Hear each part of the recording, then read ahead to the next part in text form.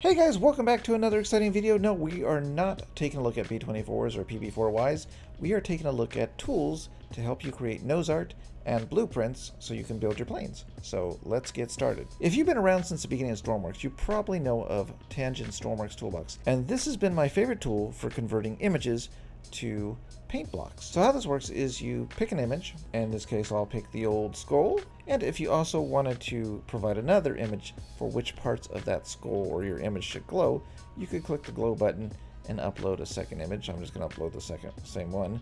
And you could put a size limit, how much to scale or unscaled. You could adjust the images so that it tries to make them look good. And then, of course, you would hit upload, and then after a few seconds, it generates a file, which is trying to download. It's like 13 megs. Oh, that was a big image. And then you would load this into Stormworks, and I can do that real quick so you can see. So you would copy and paste that downloaded file into the vehicles directory as shown. Go back into the workbench, hit open, generated file, and as you can see, ooh, it's slow, it's a big one. And as you can see, it's generated the paint blocks. And because I provided the glow file, if we look at the logic, all of the paint indicators are hooked up to a button. If we go to the electricity, all of the paint indicators are connected to one point, the button as well. So if we wanted to, we go and spawn this. Let's turn off the lights here. Oh, that light's still on. Let's turn off that light too. Where's it at? Boom. Okay. And if we go over to the button, and there we go, we have a giant glowing skull. It's kind of ugly because I didn't really make the glow map for this image, but you get the idea. All right, let's go back. So Tangent's tool is great. It's probably one of the best converters out there. But there is a new tool that Alosha created, and you can download it and use it on your desktop. And which is nice about that is you can use it anytime connected to the internet, not connected to the internet. And so if you go over here, this is the page. It's on GitHub, and it's just called Stormworks-Image-To-Paintblock. And the idea of why you may want to use this, I use them mostly for nose art, but builders like Josh J Gaming use it like this, as a blueprint to import into Stormworks, and then use it to create your silhouette and make sure all your parts are in the right place. So what's nice about this program is Alosha's added some features, and I'll go through those in a minute, but what's really neat, if we come down here to the screenshots, you can see he's imported this bomber, and there are parts cut out. Do you see the parts that are cut out right there? And that's because this program has a threshold where you can tell it to get rid of light colors, basically. So like all your solid white colors would be cut out and only your dark lines would remain. So you can see here, I don't know if you can really tell. So the black blocks are regular blocks, and then the solid part here is where the paint block is being painted onto, if that makes sense. I'll show you what it means in the editor. And yeah, so that is very cool. So what you do is you come to this page, which is linked below, and you can hit latest. Once you hit the latest, it'll go to this page. The latest right now, as I'm making this video, is 1.5.5, and we just hit the download button. There it is. Okay, like all programs, if you're scared of it, scan it with the virus scanner, etc., etc. This is not new to you guys. You've been on the internet for a long time. All right, once you download it, unzip the file, and you're going to have a folder in here called backups. You're going to have the execution file. So what's really nice about this is I have a 4K screen, and it's really tiny. But if I go into settings, and it's hard to see right here, but I can go ahead and scale up my window by 2 or 3 or whatever I want. I'm going to go to 3 so you guys can see it better. And I hit save. And then I'm just going to close these windows off, and I'm going to run it again, okay? And now you see, I can see the lovely interface. So what's cool about this, of course, is you do have the optimize, which will use the threshold to get rid of blocks. We can just click this, okay? So those aren't scaling quite right, but you can see that you can actually click them. See, it's being checked. And we have the glow file if you wanted to do a glow file in the background. We don't want to do that. But what we want to do is go ahead and select a mode.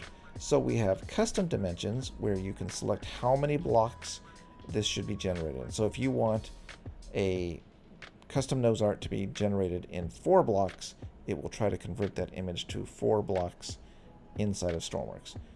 You can do a custom width, you can do a custom height, and again, it will try to scale to that height, and then whatever width you have or whatever height you have left, depending on which mode you use, it will scale that as well. Mine is usually going to be don't resize, because I usually scale all of my things, all of my interfaces, all of my nose art to what I know is going to fit on there, and then it doesn't do any conversion at all. It just directly is converting my image to the blocks. So I'm going to go ahead and select that silly file. All right, so I'm going to go ahead in here and select some nose art. Okay, this one's kind of cool. Surprise attack. Okay, it says that the image is 65 by 58, so it's going to convert that image to those amount of blocks. That's going to be huge. I don't think I want to do that. Let me select another one. All right, here's one. Diamond Lil. We'll select Diamond Lil. So it is width 11 blocks by height 8 blocks, okay? And I'm not going to do the glow file, but I am going to do the optimize, and watch what happens when I do that. All right, so once you click Generate XML, it doesn't do any pop-ups currently or show any status, but unless it stays grayed out or something happens, it has generated the XML and placed it inside of the Stormworks vehicle directory. There is also backups, so if you want to do this, you can click this, and every time you generate, it will create a backup, which is really nice. I don't know if you have to restart to do this. I'm going to go ahead and restart it really quick. Run it again so I can show you. So don't resize, select file, Diamond Lil, optimize yes, generate XML. Let's see if there's a file. So there, we created a backup. And if we were to click it again, we get another backup. So that's in case you accidentally overwrite your file inside of Stormworks. You have it right here as well. But the XML has already been generated, and if we go back to Stormworks, we will see it inside of the program. All right, so if you go back into Stormworks, we can click open, and we'll see generated, and we'll load that up. Now what's cool about this is you're going to see that these blocks here are regular blocks. Okay, they're not paint blocks. So if I click that button, you can see that these are the paint blocks. All the ones with the blue borders are paint blocks.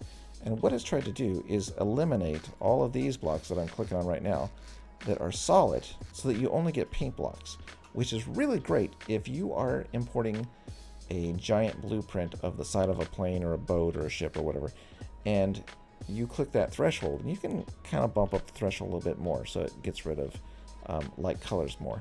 But you're only going to be importing the parts that you need, like the lines and everything, and then everything else that's more of a solid color, it's going to delete those. So that should make your blueprint run a bit faster because you're going to have less paint blocks. So a very cool feature, and yeah, I think it's going to help a lot of you that use blueprints to build planes. And for us nose art guys or artwork guys, it's going to, you know, get rid of these right here. I don't need that. This one it left. But if I bump up that threshold, it's going to try to get rid of more light colors. So anyways, that is the idea of how to use this tool. You can go ahead and use the links below in the description to download it. You can also contact Alosha if you have a feature request, or if there's a bug that you need to report. You can do that on GitHub, I believe. Let's see. I believe there is a bug reporting. Yes, you can go over here, new issue, and then type to Alosha that there's some kind of issue that you're having with the program. So that's very good. You can contact Alosha directly right there and give him just, you know, positive feedback if you wanted to. You can go ahead and download this program below, unzip, don't forget to scan it and run it and generate your nose art and blueprints. So that is it for today. If you haven't done so already, hit the bell so it goes ding dong when I upload a new video. And if you haven't subscribed, please consider doing so, and I will see you next time.